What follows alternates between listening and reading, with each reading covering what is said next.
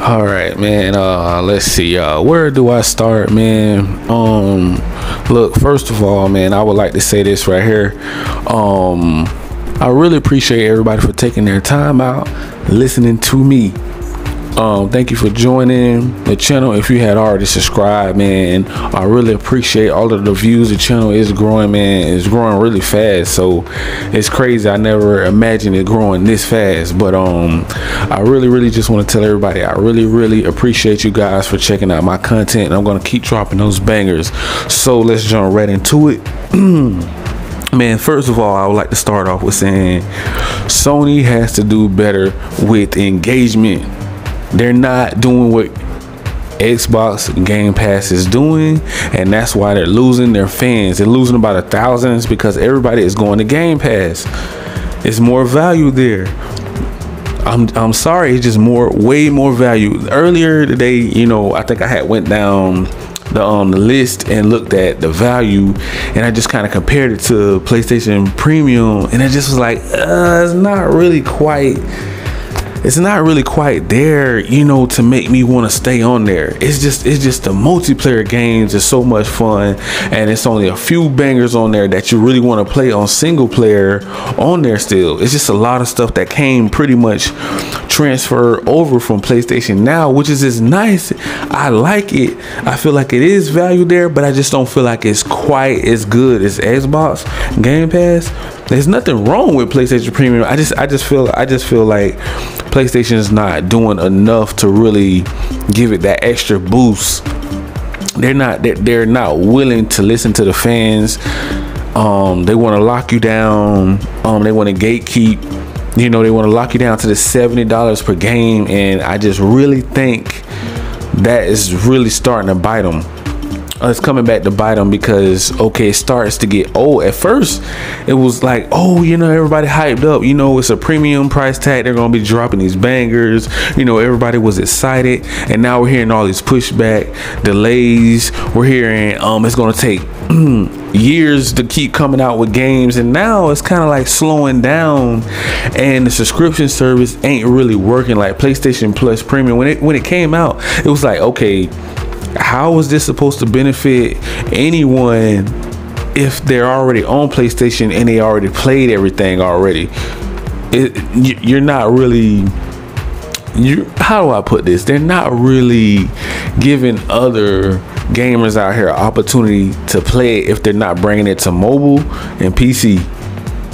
Yes, PlayStation Premium is on PC, but it's not easy to really, it's like you have to dig deep to go and download it, and it's just like it's not even I don't even think it's in the Microsoft store. I don't even think they have an app for it. Once you go on the Microsoft website, or you should be able to go into your app store on your PC and just type in PlayStation Plus Premium or whatever and download it that way. I think they should make it easier. It's really not that easy to really get into the ecosystem as I would like it to be like Game Pass. I would say I would give Sony that heads up. Make it a lot easier for people to play the games. If you want engagement, that's why so many people are leaving, because it's so much funner on Game Pass. It's just so easy to get into Game Pass. It's like Android. It's so easy to get on, you know, the Google Play Store. It's just one touch of a button. Why is it so difficult to even download PlayStation Plus Premium? You got to jump through all these loops. You got to jump through so many loops to even add it to PC. So it's just like, okay, just bring it to mobile. Just bring it to mobile. Okay, just hurry up with the apps. They moving like a turtle, you know, and that's why the engagement is dropping. Yes, it's still millions of people playing PlayStation, but they're starting to see the value in Game Pass. They're starting to see they're about to do this deal with Activision. Blizzard is about to go through for Call of Duty, that's just going to boost the value of Game Pass even more. That's just going to be millions and millions and millions of subscribers flooding into Game Pass for Call of Duty, and Sony knows this, and it's just no way they're going to be able to compete if they're not dropping their AAA bangers, or come out with, like, I would say, like third-party AAA bangers from due to the fact they like to lock down all these backdoor deals anyway, right? So just go buy up some more license to make other creators, since you don't want to buy your own IPs or you don't want to make your own IPs, go buy up some more license, have those third-party AAA bangers come to the subscription service. That way you don't have to use your first-party bangers, your AAA games on to PlayStation Plus, since you don't want to put them on there anyways. So that way it's a win-win. You get what I'm saying? So basically go out, buy other companies up, have them put AAA games on PlayStation Plus. That way it's a win-win for everybody. But they don't want to do it because they're so greedy, and they want to lock down everything so that they can manage everything. You know, it's kind of like a really greedy boss or a CEO that's just pretty much stealing the company's money behind everybody's back. That's what they're doing. It's like they're stealing they're stealing the fun out of gaming, trying to lock down everything, like the Spider-Mans, the Wolverines, you know. It's the Final Fantasies, it's the DLCs, it's the timed exclusive deals. I think Deathloop was supposed to be on Xbox already. I think it's still, I don't even know if it released. I think that was the game that they had a time exclusive with. But it's just certain stuff, it's like a little tick. It's just a nag, and it's aggravating because PlayStation don't care. Like I shouldn't even say PlayStation, I say Sony. I rephrase that. I blame Sony. I blame the boss.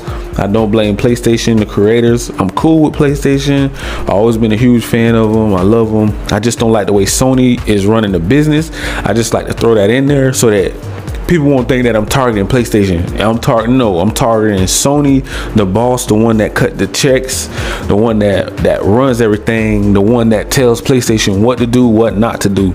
And I just don't like the way they run the company. It's like, okay, why don't you take some advice from them? Go to there's so many content creators. All they have to do is just sign online in these streets, man. Just go to the YouTube streets. All these bloggers and vloggers, all these game channels. You mean to tell me nobody up at Sony looks at content?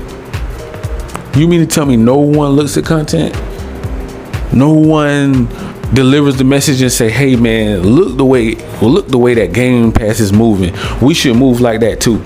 If they're putting Game Pass on TVs, mobile, iPads, PCs of the world, everywhere that you can find a Steam Deck, that's where PlayStation Plus app should be. PlayStation Plus app should be right next to Game Pass everywhere. It should not be this difficult to find PlayStation Plus app. Oh, but little crybaby Sony up there at the top, they've been at the top of the game for so long, they don't even know how it feels to even really have somebody trying to compete with them.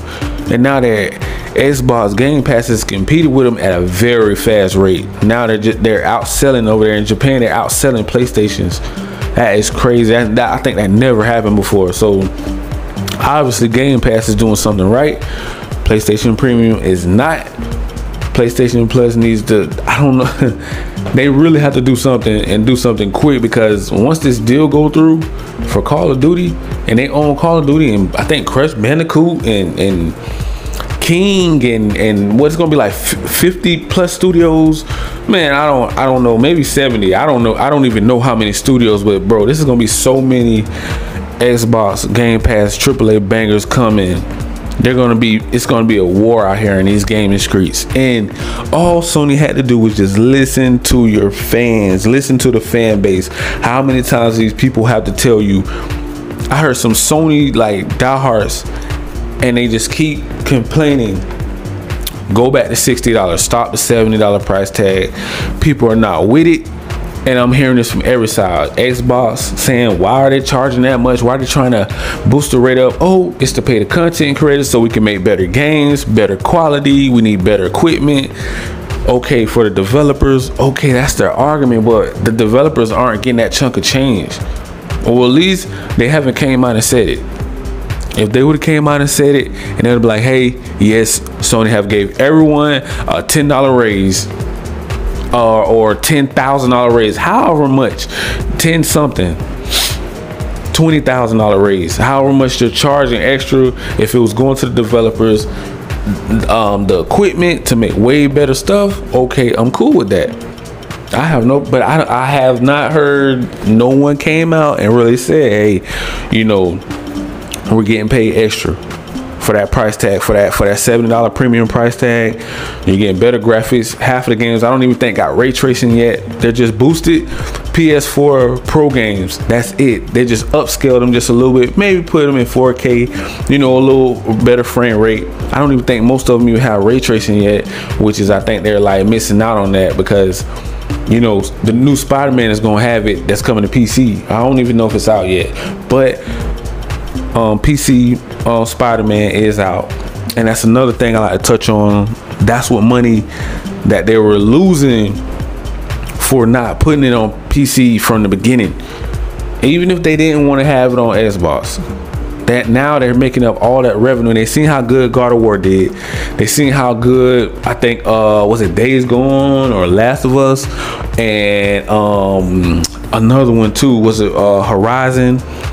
I'm pretty sure Gran Turismo and all of the rest of them are coming too. They're on the way to PC too. But look at all these millions. Each one of them, they're making millions of dollars on PC. Millions, bro. Now imagine if they didn't lock. Okay, Sony has been saying, I don't know if it's like a pride thing, ego thing. I don't know which one it is, but why would you want to, if you're greedy, why would you want to lock down something to only your console if you want money? Why don't you just buy the rights and own it? And even if Xbox, even if it did come to Xbox, I'm talking about Spider-Man, even if it did, Sony would still get that money, and Marvel and PlayStation. So that it's just like the same thing that pretty much Xbox is trying to do with Call of Duty. Xbox is gonna get that money when everybody pays $70 just miserable dollars for Call of Duty for no apparent reason. Okay, Call of Duty is already gonna come with special editions anyways, so it's gonna be like $100 special editions with Call of Duty, because Activision already kind of did their own thing anyways. I never really worried about how much Call of Duty costed, because they already come out with different editions, you know, special editions. That's just what they always did. But I only give them maybe somebody like a God of War special editions, or maybe, you know, big like AAA bangers that everybody wants. Okay, I would give them a pass. Spider-Man, people like that, I would give them a pass with the $70 and up to $100. But those are games that deserve it. Those are games that can walk the walk and talk the talk. Okay, so that's kind of like, you know, a no-brainer for those guys. So I give those a pass. But everything else, there are a lot of games out there that are definitely not worth $70, man. And even a lot of Sony guys are say the same exact thing, man. That is definitely not worth it, man. Like, no way. These games, half of them are on PS4, just upscaled a little bit, and it's no, they're ripping people off. I'm sorry, I just don't agree with it. And I think they really need to do something about PlayStation Premium, because this is not looking good with the engagement. A lot of people are leaving, and we already know they're going to Nintendo, they're going to cloud gaming, they're going to Game Pass, and all of the other subscription services out here. Cloud gaming is taking over, and they really need to get it together, because the engagement is dropping with these $70 price tags. Yo, every time you want to play a new game, you have to drop $70. Like, people are out here struggling, man. This pandemic is hard out here. We already know it. We already been through it with the Rona. So now you got the monkeypox out here and all this other crazy stuff. So it's a lot of stuff going on out here, man, that it don't really need to have. No extra stress should be on gamers. All we want to do is just game and have fun with our friends. That's pretty much it. But I think I'm gonna leave it there with the whole, I think PlayStation Plus Premium should do better with easier access to get into that ecosystem. It's way too difficult for me to really break down, like, why is it so, like, it should be you should be able to download apps everywhere for that PlayStation Plus right now. And I actually think PlayStation Market should come to PC as well, so you can pretty much purchase anything on PlayStation to PC ports. That way, that would be extra revenue for them. I'm just saying, I'm just throwing a little stuff out there, because why hold back games if you're going to bring on the PC anyways? So pretty much I'm just going to leave it there, guys. Make sure you guys smash that like, that subscribe button, click that notification bell so you can get notified every single time I drop a new video, and peace.